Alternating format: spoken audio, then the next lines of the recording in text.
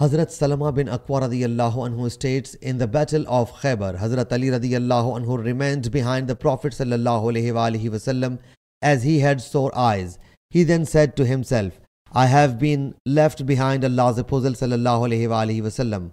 Hazrat Ali radiyallahu anhu then set out and joined the Prophet sallallahu alaihi wasallam. When the night approached, in whose morning Allah Jalla Jalaluhu granted victory, Allah's Apostle sallallahu alaihi wasallam said, tomorrow I will definitely give this standard to that person. Or he sallallahu alaihi wasallam said, tomorrow that person will definitely get this standard whom Allah Jalla Jalaluhu and his Apostle love. Or he sallallahu alaihi wasallam said, who loves Allah Jalla Jalaluhu and his Apostle sallallahu alaihi wasallam, and Allah Jalla Jalaluhu will grant victory through him.